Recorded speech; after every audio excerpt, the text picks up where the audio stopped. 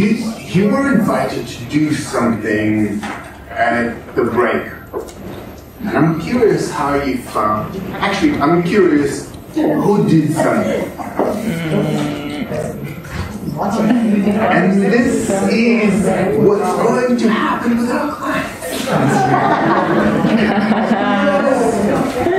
Because your client comes back having been a parent, a worker, a friend, a community member, they're not just doing personal growth.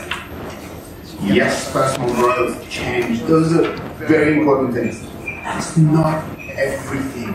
And sometimes they're doing other things. Thank you. You've done I'm glad. Do play with this exercise if you like. This helps us conceptualize ourselves.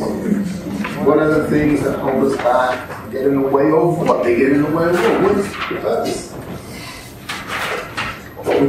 What do we do to seek relief? What do we do to pursue what we care about? Now, I would like a quick step back and a quick refresher so that we're all on the same page.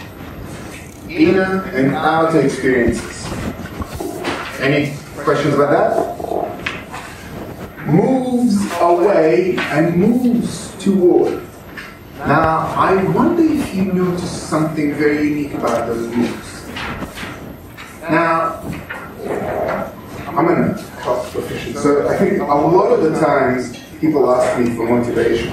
And I think it's a bit of a, you're motivated. Even if you're sitting on the couch, you're motivated to sit on the couch. Now, how we're motivated plays a big difference. And if you think about human, actually, I say humans, a donkey can be motivated with sticks or carrots. Both work. Sticks leave a very battered donkey. A donkey that doesn't trust you. Carrots do the opposite. It's a laser night vision sight donkey. Really healthy. So you know the source of carrots. I don't know if you're noticing here, we're not donkeys, of course. We motivate ourselves. So here, I don't want pain, so I move. I'm stressed, I move. No anxiety, I move. This is our carrots. I want love in my life. I want care. I want compassion. I believe in freedom.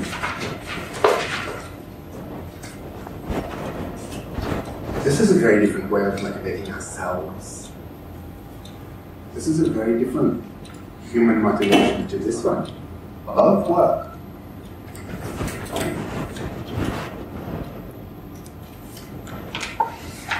They feel very, very different. Sticks, carrots. Does that make sense? They are inner sticks and inner carrots.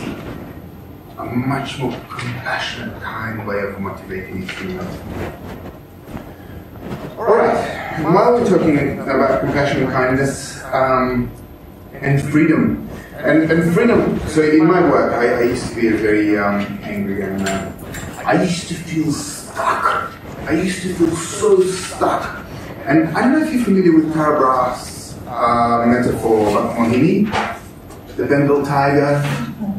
They build this beautiful enclosure for, but it takes them a couple of years. So in the meantime, Mohini is kept in a 12 by 12 cage. And when she released into the beautiful, almost like natural habitat-like enclosure, she actually gets very anxious. And this is, we're talking about a natural athlete, this beautiful predator that cowers in the corner and starts pacing, just anxiously stops sleeping, wearing out a 12 by 12 piece of, well, without grass.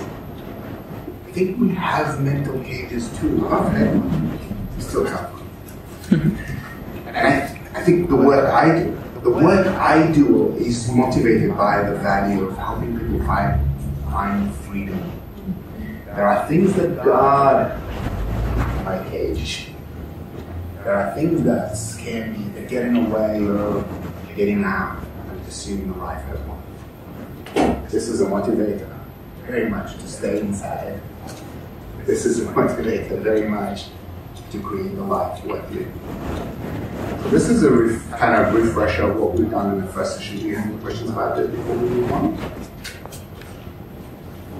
And we have 2 more sessions and very limited time. And I had to kind of think of, well, pluck out what are the things that people would want to work on specifically within that. We've done an overview, and I would like to narrow us down. And I think the way that people present now is in a big way. They present because they want to get rid of something. Often people will come because they're anxious, depressed, they're just lost, right? And I thought that the next part we will do on pain, and then the part after that we'll do a bit more on relationships. Simply because we all have them, your clients have them, you have one with your clients, right? So far, is that okay with everyone? We're about to go into pain. And I'm a psych in the community. Pain is my bread and butter. That's yours as well? Is that your experience too? Yes. And I'm a psych, so I don't believe there's a difference between physiological or psychological pain. I believe always pain, and if he's done. Oh, sorry to interrupt. I just guess in a way, pain is also a simple word for trauma as well, in that sense. Simple way of looking. Trauma is absolutely part of what I don't want in my life. Therefore, is painful, without a doubt. Loss, absolutely, absolute stress. I panic, shame.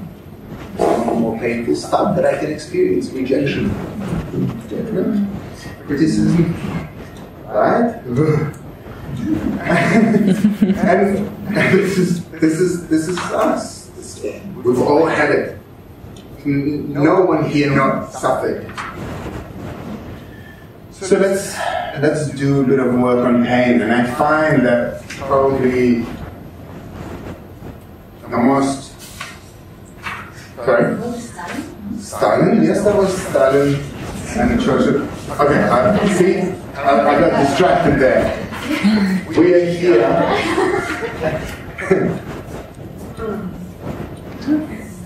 What I'm hoping for is that after what we will do, you'll be able to clearly kind of have an idea of why you can have 2 people on a roller coaster, one going, woo! And the other going, oh. Right? The roller coaster doesn't have to change. In fact, if you measure these people's biofeedback, you see that their heart rates, respiration, galvanic stimulus, the cortisol levels, the level of glucose that they even fires into their bloodstream are all up there, fight, flight, freeze, and fright. Both on the same roller coaster. Both going through their survival response. And one is having a blast, the other one is having a terrible time. They're doing something different here. And I'm hoping we can kind of nut it out. I find a really useful place to start talking about pain is to talk about tattoos. Now, I don't have tattoos, but sorry? It's painful. It's painful, I know. And I'm sure that you can think of people in your world that have a tattoo. You can think of a person, and I guess that person has more than one. Isn't that amazing? If you think of a person with one tattoo, they go back, and sometimes they guess it wrong. The person has one and is saving for another one. Or there is an artist working on a design for another one, and so on. People go back. And I, as a side, I think that's fascinating. What goes on there? I actually asked a couple of tattoo artists and read a Wikipedia article and another article and watched a couple of videos. I understood that there's a huge variation in the experience, and normally the first experience you'll go for is somewhere around the hour, a little bit under, a little bit over. But then people go nuts, several hours, multiple sittings, layers, colors, and so on. I don't know if you spoke to people who say they're addictive, exciting. If it's a young person, they'll say awesome, right? Very good. I'm a grown man. I go for one needle strike usually a year, that. And I have this thing where I want to live through this experience fully, and I kind of want to look at it and read, and I still have this involuntary cringe every time. And here's a whole population of my community that will sit through extended periods of time where the artist will bite the blood and continue striking the already raw affected area, creating more tissue damage, and these people walk away saying that it was somehow addictive exciting. So I want us the very visible response, right? I want us to learn something from this. Let us package this physiology and change nothing about it. And the person you thought of, think of a fake name for that person, and let us apply and tweak the circumstances and apply that physiology against that person's will. Let's say that instead of choosing to go for their first tattoo parlor, it is forced on, I don't know, a bunch of tattoo enthusiasts. Without this person understanding, knowing what, or choosing to do anything with it, gets dragged down the dark alleyway somewhere, and then forced to go through that very experience, needle strikes, duration, amount, depth of the needle plunge. What would that be like? And what would it feel like? It would be incredibly painful. Incredibly painful, distressing. What level of distress are we talking about? 5, over 10. Well, it depends, it's individual. True, stick with me. This is my way of. You're right. They've gone Against my will. So if that person's mind is anything like my mind, we will start firing off scenarios. I'm going to die, get sexually assaulted, mutilated, I'm going to get dismembered, tortured, and so on, right? Not knowing how long this is going to last, what it's about, what it's for, every minute will last like an eternity. And I chose this picture. Tattoo guns look scary. This is what happens. This picture will demonstrate. They look scarier than my dentist tools. There's more than one. Would I ever go for any tattoo ever again after it was forced on me?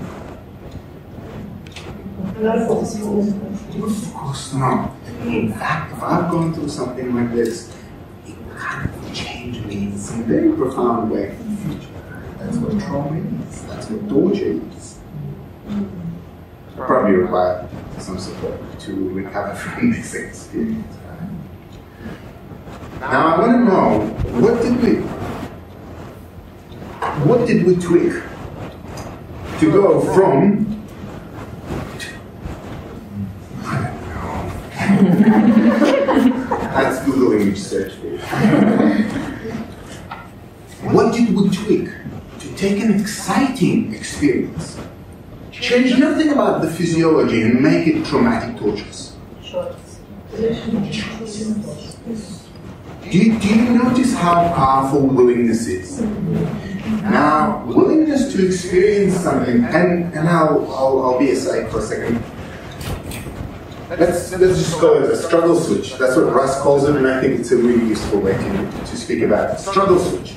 It's not emotion, it's not a thought. It's biologically wired. We believe there are two, actually we believe there's third. It's not really clear. But let's stick with two positions. You can be either willing or averse. We don't believe you can be anywhere in between. You can choose how long for to be willing for, or to be willing to experience what. We don't believe you can be half-half. Let me ask, why on earth would I have aversion? Why would my mind and body give me such horror? What for? Why fine. He's trying to protect you. It's my protection mechanism. Fight, flight, freeze, and fright. Fight, flight, freeze, and fright. In that dark alleyway, yes, get very distressed. And I don't know, cunningly wait for them to make a mistake and strike out and break his safety. Or panic and scream and get some help or break free. You probably intimidate them and tell them that your dad is in the bikie gang something. I don't know. Fright. You only you pass out and be left alone. Freeze. Right? This is our minds and bodies protecting us. Very good. So that's aversion and willingness. Now, this, because it's a survival response, it needs to be incredibly fast. How fast? Someone kicks a ball toward my face, I detect it in the corner of my eye, and execute a complex. Appraise it as a threat, actually, as unpleasant and potentially injurious. Squiggly. Forgive my squiggly, that was crazy. And spiky. So, and execute a complex multi-muscle, deflecting, ducking, racing action way before I have a chance to think anything about it. Faster than thought. Way before I have a chance to feel anything about it. Faster than emotion.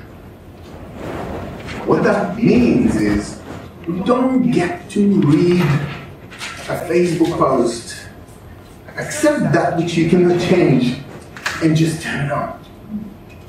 It's faster than that. So, alright, and we share that with our animals. It works very kind of, well, I come to the edge of a cliff, my eyes will exaggerate how high it is, my mind will tell me I'm going to die, my body will feel heebie-jeebies, and I move back, right? This is how it works.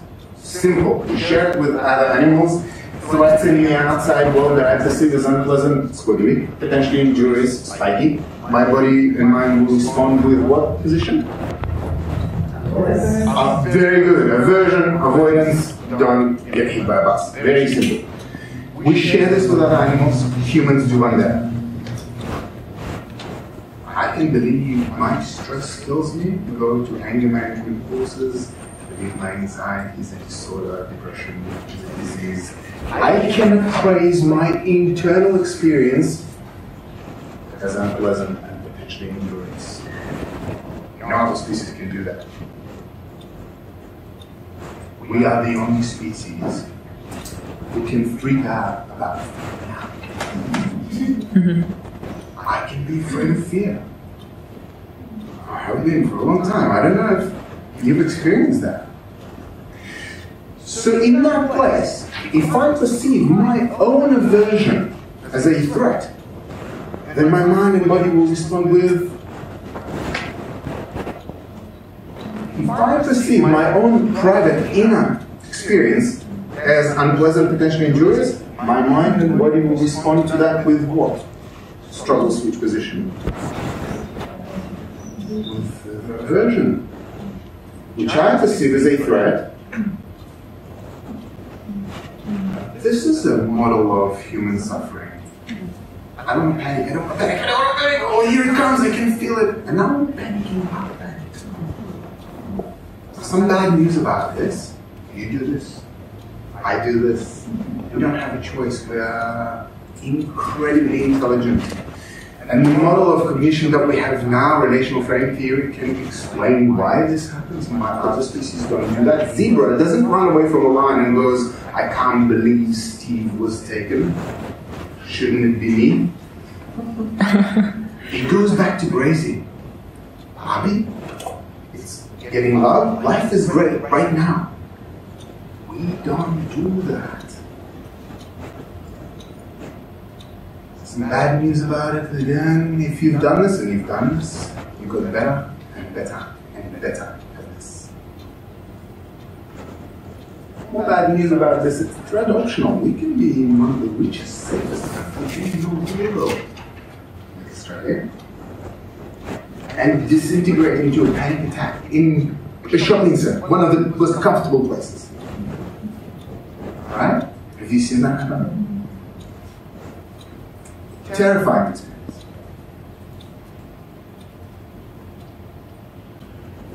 So this is as far as bad news go. We'll come out of this. I would like to do something with this now. I would like to ask your input. And I've got to ask your permission to track you. In that, I'll invite you to wander into a whole bunch of solutions, pothole-like solutions that we've all tried and that only maintain this very cycle. So, would that be okay if I kind of gone, see, that's why it works? Is that alright? Can I invite you to give me normal, everyday solutions that people try to address this? What would people do? Rationalise it. Rationalise. We think that we can put ourselves out of it. I've done this. Yes? What else? Breathing exercises. Consoling. And notice, we do things to stop the feeling, and the very thing we're doing to stop the feeling just trains us further and further that the feeling must be stopped. We train ourselves to be afraid of our own private experience. So have private experiences of private experiences. In a way, we train ourselves. As an example, I could wake up and have a great day. I could wake up with, what do people do? Happy, energetic, confident, worthy, motivated, right? And it's probably great. It feels great, energized. I'm ready to go and have a great day. I have a lot to do today. I'm loving this day. I really hope this feeling doesn't end. So now I'm dreading the end of a good feeling. Oh, come on. So now I'm stressed about the dread of a good feeling. Bah! So now I'm frustrated about the stress of the dread of the feeling. I might feel ashamed of this kind of a person. So I'm supposed to notice private experiences on top of private experiences. We've all done this. It happens so fast, we don't even know. We talk about primary, secondary emotions. This happens so fast that there are layers on top of layers. So what do we do? What do our clients do? What would we try to do? Where to? I would try and stop the thought and control the thought. Very good. A pothole I've been in many times. Don't think. Oh no, I'm thinking. And the thing is too, Jane and I saw the best sign last night. Unsee this sign. What is that right? Don't think this. And what happens? That I'm going to bring it up in the workshop the next day. Right? Perfect advertising. Don't know what they were advertising. It's still great. And if very good. If you're curious to know more about this, there's been polar bear research that was running. I don't know if you're familiar with these studies where they would get participants to watch a documentary about polar bears. Half of these participants would be told, try to minimize how many polar bear thoughts you're having, and then they both measured on a bunch of things. Some of those are just distracting questions, and some of those are about how many thoughts about polar bears these people had, and try to guess which group had more polar bears. The ones that had the instruction, don't think about it.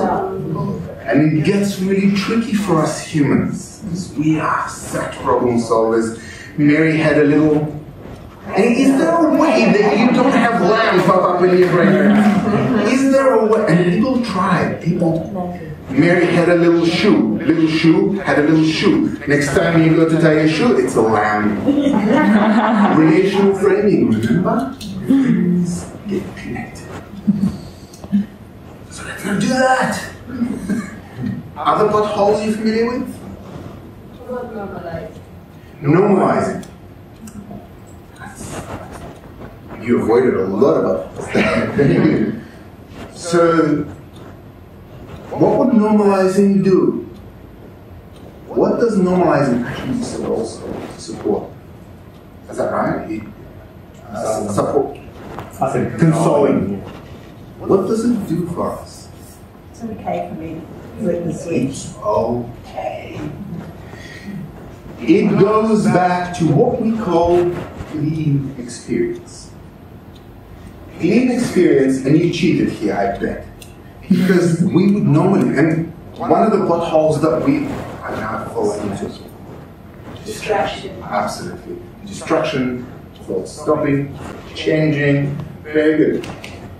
And removing of the threat. And notice how far away I am from my birthplace. You run and run and run until you realize that that comes with wherever you go. That comes with.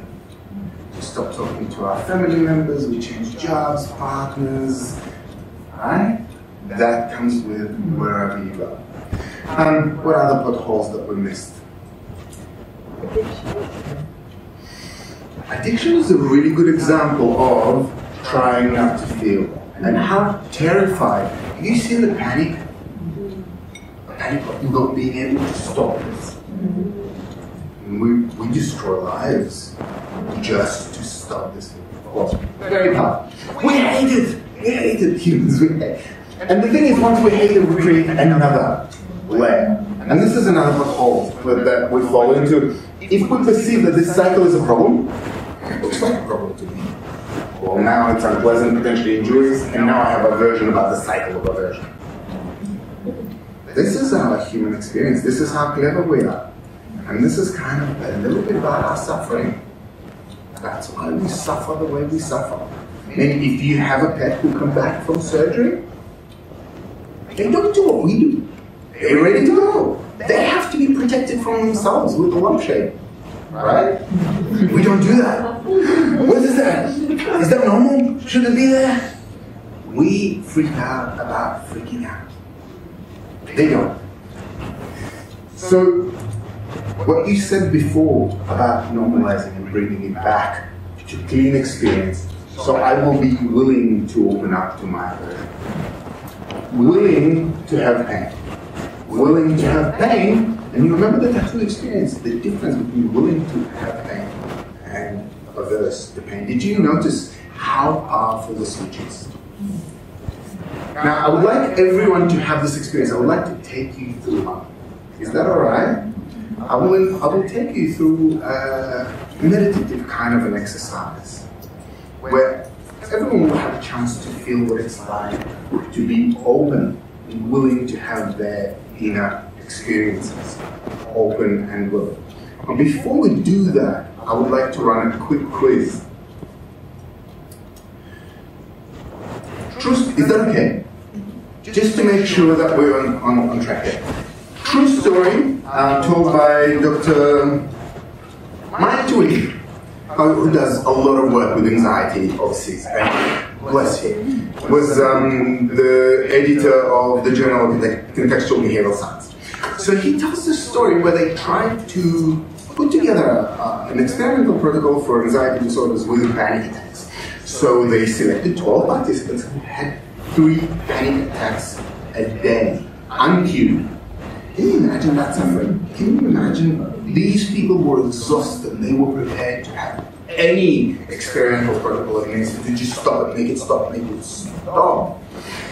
They were put into a university-based facility and wired with a bit of biofeedback stuff to show the researchers when they become agitated. And 12 participants, 3 panic attacks each. How many panic attacks did they expect in the facility? 36 they expected in the facility on the first day. 36 panic attacks. Take a guess how many they got. 9. On the very first day of the study, they got less than 1 a day. Now, in the academic world, if we got 9 after 3 weeks of intervention, we all tap ourselves on the shoulder, write a nice paper about it, and get a grant to do something more, right? On the first day, that's a failure. They had to stop the experiment. They had to re-interview all the participants to get a sense of what did they do different. Now, that's your question. What did these people do that was different? Are we allowed to? Please, please. Was it that they felt that they were surrounded by so many professionals that they were in good hands and calmed down?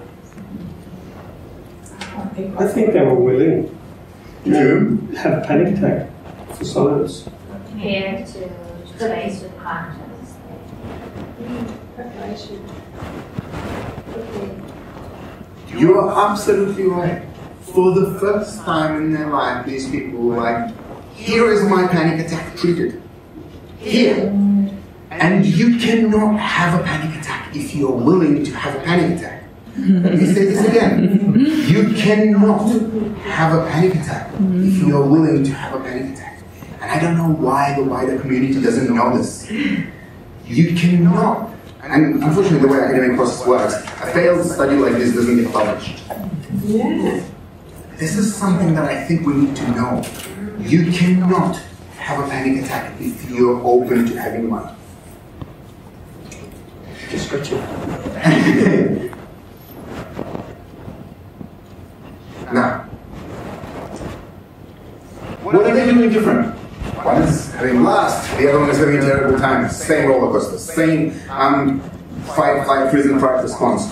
What are they doing different?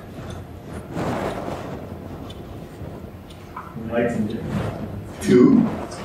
Internal experience instead of seamless.